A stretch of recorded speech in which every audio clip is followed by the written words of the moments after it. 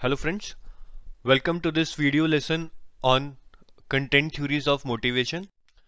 As you already be knowing by now that as part of our 2018 course, we are offering full video course in which videos would be available for each and every topic in the syllabus, whether it's finance, whether it's management, whether it's ESI, whether those are current affairs, whether those are English topics, right? So that shall be really beneficial to you all. So a little bit about EduTap, though EduTap no doubt is the leader in RBI grade B and NABARD grade A and grade B exams.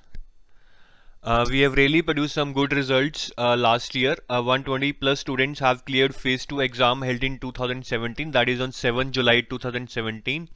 And we are happy to say that 72 marks worth of paper in FM came from our notes.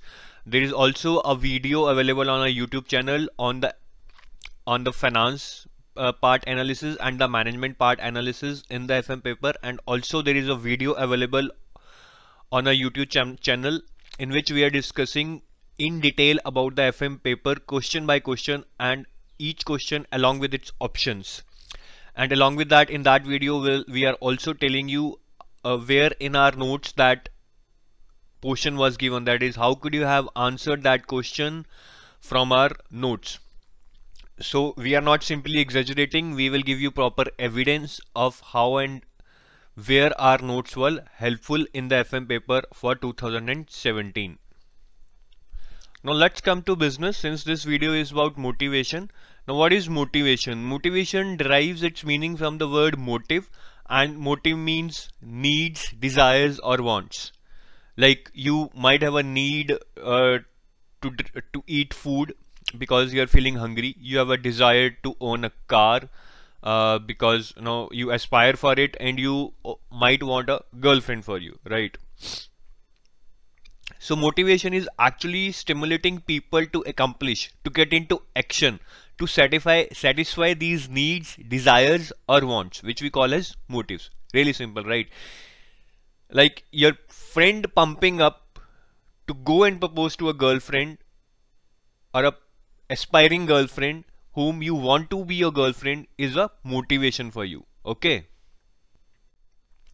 Now we come to types of motivation. There are three types of motivation. We will discuss them one by one. First is positive versus negative motivation. The positive motivation is that you are motivated to do something good, while the negative motivation is that you are motivated to avoid something bad. So in both situations you are benefiting. Either you are getting something good or you are avoiding something bad. Like the example of positive motivation is that you go to work because you like your friends at work, you like the atmosphere there, you meet your girlfriend there, right? And the example of negative motivation is you go to work because otherwise you will become poor, because otherwise you will not be able to pay your loan, because otherwise you will not be able to meet your daily needs.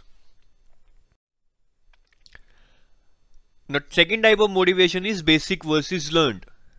The basic motivation is instinctive motivation. Motivation for instinctive motives like hunger, thirst.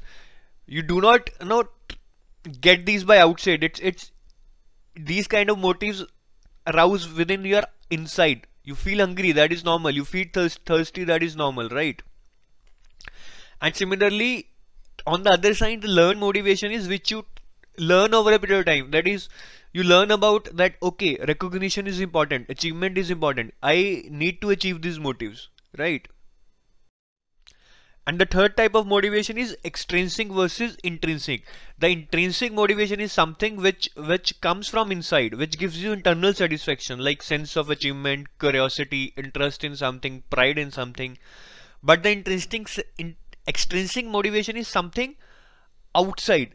It is something for materialistic things like money, grades, praise. It might not give you internal achievement, internal satisfaction. Okay, got it? So now there are two types of motivational theories.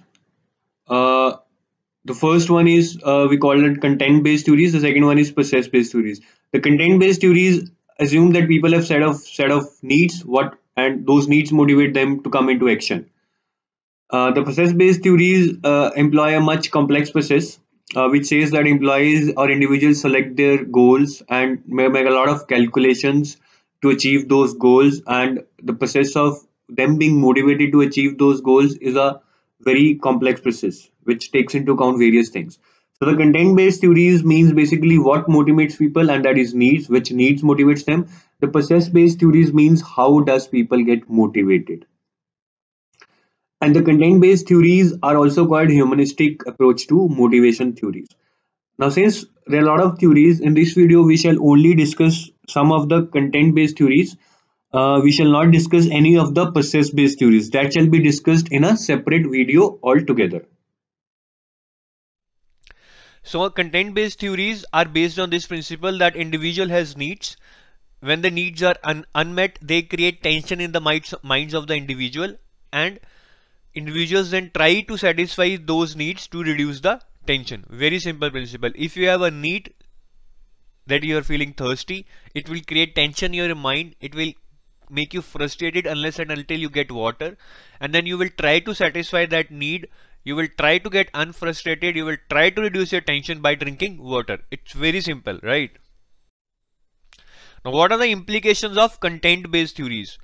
For a manager, the content-based theories means that manager has to understand the different needs of different people and act accordingly. For example, there is an employee who is hell-bent on getting a car. He always says he wants to buy a car.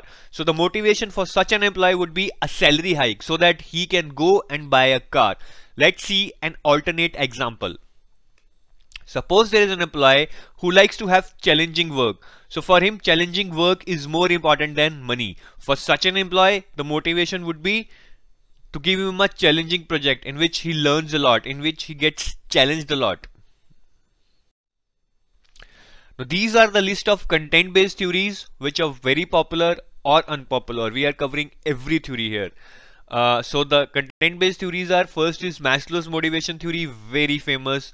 Alderfer's hierarchy of motivational needs, again very famous. Then McClelland's theory of needs, Herzberg's two-factor theory or dual-factor theory, very important and very famous theory. Then McGregor's theory X and theory Y. We will also discuss about theory Z, which is not listed here. Then the last theory is instinctive theory of motivation. So there are a hell lot of theories under content theories alone. Remember, there are process theories which we will discuss in a separate video. But again, we cannot discuss all these theories in this video because that will make the length very big. So what we plan to do is we will discuss these three theories in this video and rest shall be discussed in a separate video. Okay. Now we come to Maslow's theories of motivation. This is the first theory which we will discuss. So Maslow's basically divides individual needs into 5 needs at 5 levels. The first one is physiological, which means needs such as water, food, sleep, warmth, exercise, very basic needs of an individual which needs to be fulfilled. Then there are security needs such as financial security, economic security. Like, no, if you are always worried about lack of money, then you will never be financially secure. You will never be satisfied in your life. The third one is social belonging. So social belonging means your need to be accepted as a part of a group, to have friends, right? To be social. The fourth one is ego need or the esteem need, which means everyone has a need to be recognized by others, to be have self-respect, to have status in the society. And the fifth one is self-actualization, which is above esteem needs. Self-actualization means to achieve something what one can achieve, to reach the pinnacle of your achievements, right? Like you want to be innovative, creative, you should be given enough opportunities to try everything, right? So let's discuss some examples. The example of physiological need can be very simple. A baby crying for a milk is like his or her physiological need has not been met. Safety security, again a very simple example. Suppose you are doing a job, you are earning good, but at your home you do not feel secure because there is always a threat of terrorist in your area. So it means your safety needs are not met. The third one is social needs. Again, your physiological and safety needs are met. You're earning good but you do not have friends. You do not have anyone to go to in your social surroundings. You will always feel frustrated. So it means your social needs are not being met. You are being ignored in office. The fifth one is esteem or ego needs. Esteem or ego needs means everyone has needs respect from others and from oneself also, like what we call self-respect. So as long as you get recognition from your manager, you get respect from your wife, you get kind of recognition from your friends that you are doing good, you are intelligent, you will not feel satisfied. And the last one is self-actualization. Like I gave you an example, you have been doing good, you have all your physiological safety, social and esteem needs met, but still you feel something missing. You feel you can achieve more. You are more innovative, you are more creative, but opportunities are not being given to you to realize your potential. That means your self-actualization needs are not being met. Okay, so this is all about Maslow's theory of motivation. Very basic theory. It's very important to understand the concepts. Then only you will be able to answer questions in the RBI Grade B exam. So now we will discuss some implications of the Maslow's theories of motivation. These are very important. Many of the questions are asked from implications. So the first one is that managers must make sure that deficiency needs are met. So what are deficiency needs? These three are deficiency needs, the below three one. We also call them lower order needs: physiological safety and social belongingness. These are called lower order needs or deficiency needs. So managers must make sure that all the deficiency needs are met. Unless and until these deficiency needs are not met, you cannot expect employee to do some good work, to do high quality work, to achieve at his office, right? And the second one is also related to that proper environment should be given for employee to achieve full potential. So it's okay if manager is taking care of these deficiency needs, but unless and until he gives a good environment to the employee to realize his potential, that giving him freedom to try out his innovation, to try out his creativity, giving him some confidence, giving him some challenging work. Unless and until manager does not give such an environment, employee will not be able to fulfill his or her potential to the fullest. So now we shall discuss about some of the criticism of Maslow's theories of motivation. So the first one is wrong order of needs. So some people feel that in a collectivist society, social belongingness holds much more importance than self-actualization, because there you belong to your need to belong to a group is much more than your need to achieve self-actualization. So that is the first criticism. The second criticism is the position of sex at the lowest level. Maslow has placed sex as a physiological need, but some people feel that a sex as a emotional connect. Uh, it is concerned with your no social belongingness. So they feel that sex should be placed here instead of it being placed here. Let's discuss a concept check. Suppose there is a Ram who is a manager. He has employed Sham. Sham performance has degraded recently, but otherwise is a very hardworking and intelligent guy. And Sham is having a lot of back pain. Now, when Ram talked to Sham, he came to know that Sham has a back pain, and he came to know about the reason that due to his back pain, he is not able to perform well, and that's why his performance is degrading. Now, what shall Ram, that is a person here who is Sham's manager, Ram, who is Sham's manager, he is Ram. What shall he do in such a circumstance? Here are your options on your screen. The first option is that he should increase the salary of a person, that is Sham, so that he feels motivated. Maybe let's see other options. Ram should take Sham to the yoga instructor for resolving his back pain. The third option is take him to another person having back pain so that he feels he belongs to a group. The option D is assign him more difficult tasks so that he is preoccupied and does not have time to think about trivial back pain. And option is none of the above. So the option D I think is wrong because nowhere it's mentioned that it's a trivial back pain. So anyways, that option D is wrong. Now, if we apply the Maslow's concept, as per him, the back pain is a physiological need, and his need that of belonging to a group, that if Ram takes him to a person having another back pain so that he feels belonging to a group, will be a social belongingness need. But yes, I mean, in option C, meeting other people who is having the same problem helps. But social belongingness does not mean this, right? It means on a much holistic level that you need to be active in the society, whether you have a back pain or not.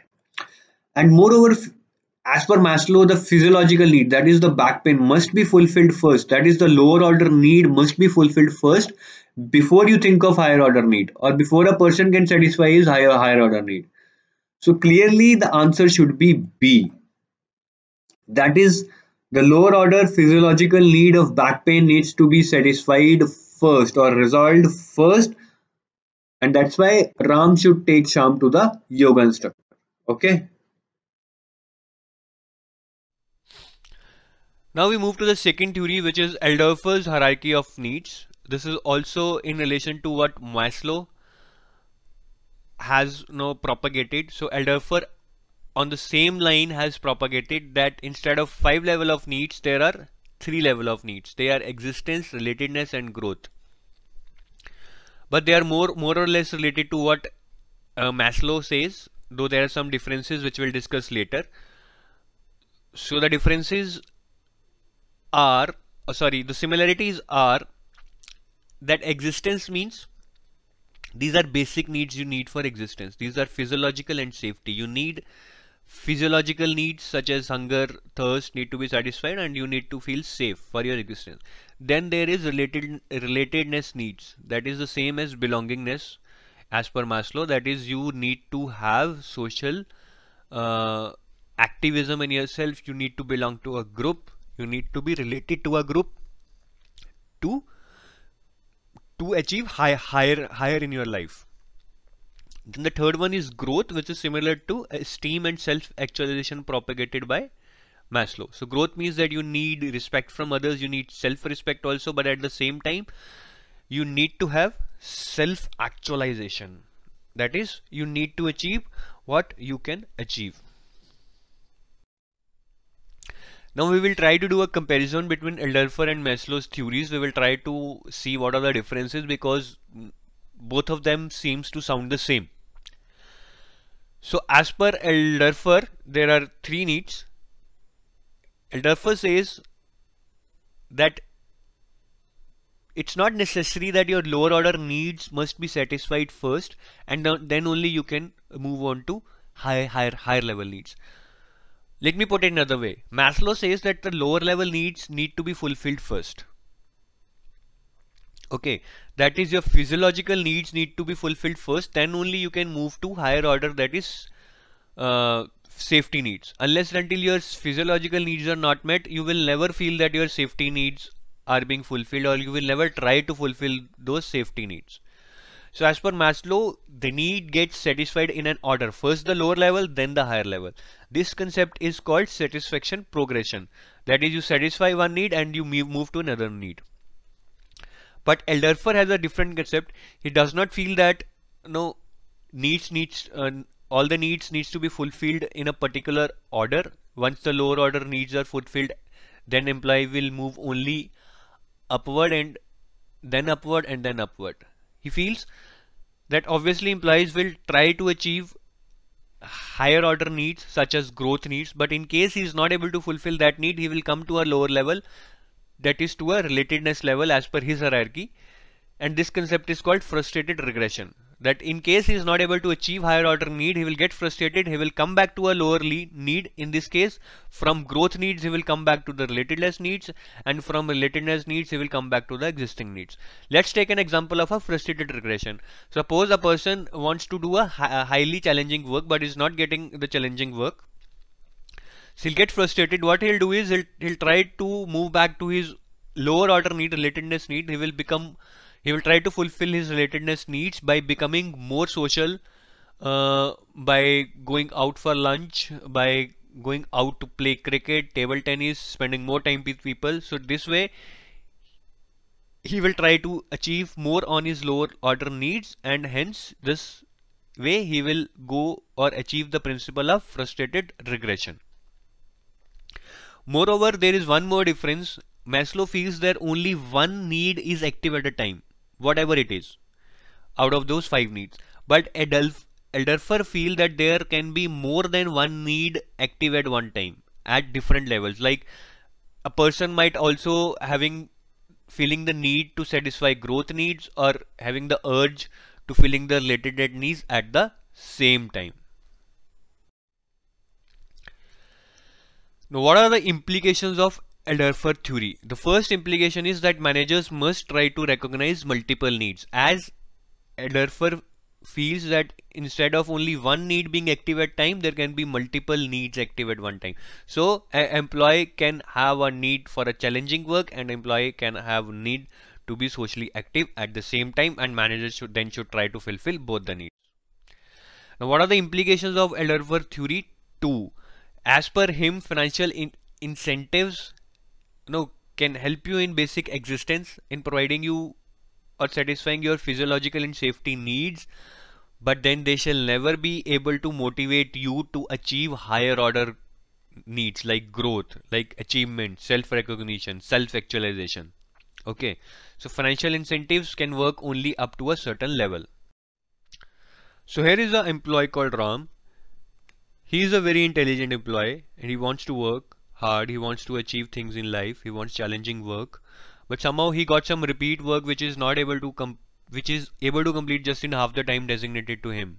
And as a result, he starts going out, he is involved more in the social gatherings, he goes out for lunch, he goes out to play cricket, table tennis during the office time.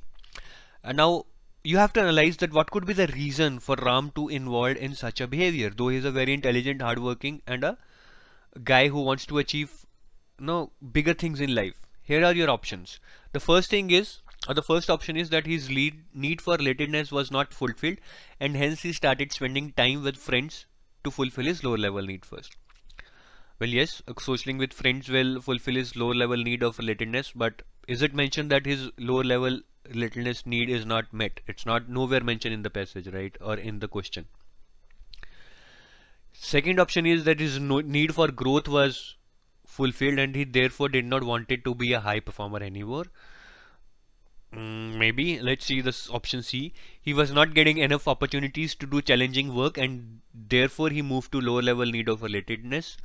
Well, this can be the option because in the question it's given that he is getting some repeat work which he can only do in half the time, and hence he is not getting enough opportunities to do some challenging work. This is the interpretation of what is given in the question. And as per principle of frustrated regression, obviously he will try to move to the lower level need if his need for higher level need is not being met. So option C seems to be a possible solution. Option D is the person was trying to explore the world, which is a basic need, before he moves to other needs. So it says that person needs to explore the world, which is a basic need, and therefore he needs to be socially active before he moves to needs of higher order needs. That seems to be just confusing option, and the option E is either A or C. Now you can be confused between A, C and E, but option A is wrong because nowhere in the question it's given that his need for relatedness was not fulfilled. Then if option A is wrong, then option E, which says either A or C, is also wrong because A as per is wrong. Then the only option left or shall be true is option C, because that fulfills what is given in the question, that also fulfills the principle of frustrated regression. So your answer would be C, right? So guys, these kind of concept checks should really help you to learn to apply the concepts that what we have been repeatedly saying. We have put these concept checks in the video, we have put these concept checks in the notes, and in the MCQs also there would be a lot of such case study questions, so you can know again and again attempt those questions and learn to apply the concepts. Now we move to the last theory, which is McClelland's theory of needs, which we would be discussing in this video. As per McClelland's theory of needs, there are 3 needs. First is need for achievement, which is drive to excel, to achieve something in life, to do challenging tasks. The second is need for power, to control others, to influence others. The third is need for affiliation, which is you want your co-workers to be your friends, you want to be in good relation, you want a corporate environment. Let's discuss further on this each of these needs as per McClelland's. Need for achievement means you need challenging work, you need regular feedback, you avoid high risk and low risk situations. Avoid high risk situations because that makes a situation clearly uncertain. You are not sure whether you will achieve what you want to achieve. Low risk situations you will avoid because it will not really satisfying if you achieve something by putting only very lesser amount of effort, because you are achiever, you want a complex task assigned to you. Now what does need for affiliation means? It means you are interested in teamwork, you are interested in collaboration over competition, and you do not like uncertainty, you want reduced uncertainty. So on a whole, these are the keywords that you need to remember, because a lot of questions are asked or based on keywords to make the questions confusing. So remember these keywords. If in any of the options in the exam you see these keywords, just mark those options. And the third one is need for influence. The need for influence means you need to control others, you need or you have high value for discipline, you avoid high risk and low risk situations.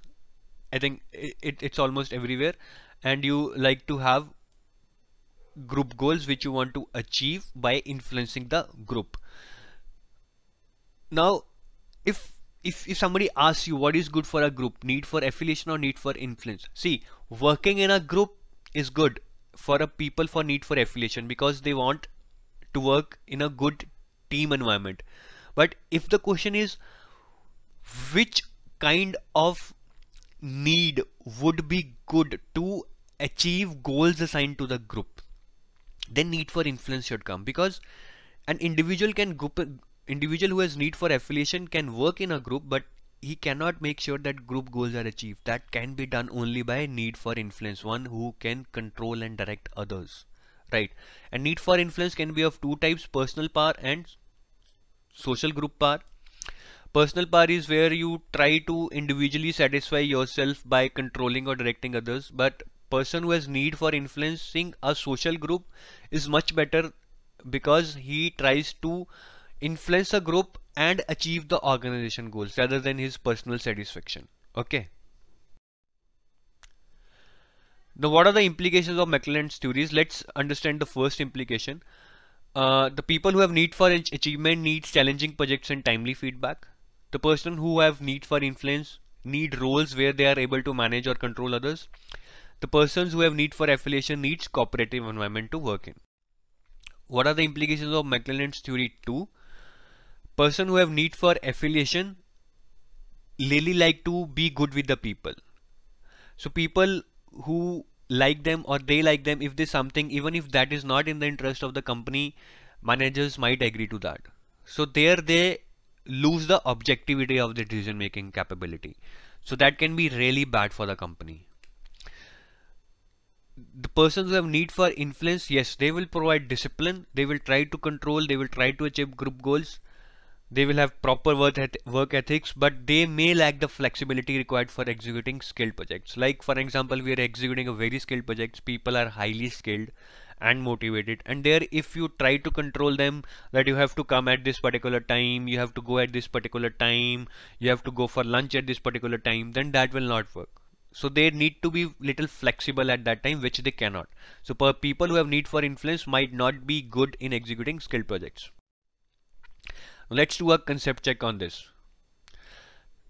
Suppose there are three roles in a company. The first role is of a business analyst, we call this a role A. The second role is of a tech lead, we call this role B. The third role is of a project manager, we call this role C. The role and responsibilities of role A is that it has to do a lot of client interactions. The role and responsibilities of role B is that it has to resolve challenging tasks. The role and responsibilities of role C is to meet the deadlines, planning and delegating tasks, and deciding rewards and punishments. Now there are three people in the company. We will discuss who these three people are, and then we have to decide which person shall be assigned which role. The first person is Shyam. Oh, he seems to be angry, right? He has a need for power. That's why he has a very angry face. The second one is Lakshman. He has a need for affiliation. He wants to work within a team. The third one is Ram. He is like a technical nerd. He wants to achieve something. He has a need for achievement. Now, as per you, what should be the role assigned out of these three roles, A, B, and C, to these three people? Now, this is a very conceptual question, but very easy. Kind of a case study. Now, you know, a business analyst has to do a lot of client interactions that is given in the exam. So, who can be the best for that? Shyam will never be, because he needs to control people and to close, and one has to be very affable with the client rather than to control it. So Shyam is not an option here. The second is Ram. Ram has a need for achievement. Client interactions might give him achievement, so that can be a possible thing. And then there is Lakshman. Lakshman has a need for affiliation. So he likes to work with people. He likes to interact with them. So I think he's the best choice for client interaction. So I think Lakshman fits in here, right? And then the second option is you are a tech lead. You like resolving challenging tasks. So Shyam, who has need for power, will never like resolving challenging tasks. Because he likes to control people. Ram has needs for achievement. He likes challenging tasks, so he should be the best fit here. And then the third option is between Shyam and role C. Let's see, does it fit in? Shyam has a need for power, and role C also means planning and delegating tasks and deciding rewards and punishments. It means Shyam has the power to delegate tasks, and he can decide on the rewards and punishments, which will help him in controlling people. So that also fits in here. So overall, we have fitted the roles to the people. So that should be the answer. So Lakshman should be role A, that is business analyst. Ram should be role B, tech lead. Shyam should be role C, project manager. Right, so this is what we discussed. So what should be the answer we just discussed? Yes, the answer should be this one. That's what we discussed in our previous part of this video. Well, just to let you know that we have launched our RBI Grade B 2018 course, which shall be an updated and completely revamped course. We have videos on all the topics for interactive learning, such as this video. The videos would be covered for all the topics, whether it's finance, management, economics, social issues, current affairs, English, anything under the sun. So this is a sample video which we would be distributing free on our different social platforms, YouTube, Facebook group, WhatsApp groups, and this shall also be available free on our website. So just to reiterate that only this particular video on motivation which we discussed shall be available free. All other videos related to our course shall be part of our paid content. We have also included summary sheets for easy revision, in which we will be just summarizing what we have discussed in the chapter. The summary sheets shall be length of only 1/3 of the whole chapter, so that shall make it very easy to revise in a very lesser time. Then, as we said, concept building is very important, so we have introduced the concept of worksheets, which will include filling the blanks, MCQs, true and false, and match the column. So there will be a lot of kind of exercises in the worksheets which shall help you, or which shall make you learn to apply the concepts. And trust me, you will be very, very confident after solving those worksheets, and it will be a different world for you altogether. And then there would be regular tests after every 2-3 chapters, because practice is very important to retain and to build and to learn to apply concepts. And then there will be one live session every 15 days in which we shall discuss about how to approach various topics, how to approach preparation in general, what should be the schedule, what should be our approach to difficult questions, like this. So as and when it comes, you will see what all we are discussing in the live sessions. And for MCQs, we have divided them into 2 levels. First is basic MCQs, which will be very easy, just give you confidence after reading the chapter that yes, you have completed the chapter and you have covered all the topics. And another one is exam based MCQs, in which we shall include case study based MCQs also, to give you real-time exam environment, like the case study questions we have included in the concept checks in this video. Well, that's it about the 3 theories of motivation which we discuss in this video. If you want to see a detailed management paper analysis for 2017, click here. If you want to have detailed video on our course offerings for 2018 course, click here. If you want to have some sample free material and 2017 memory based paper, then sign up on website by clicking here.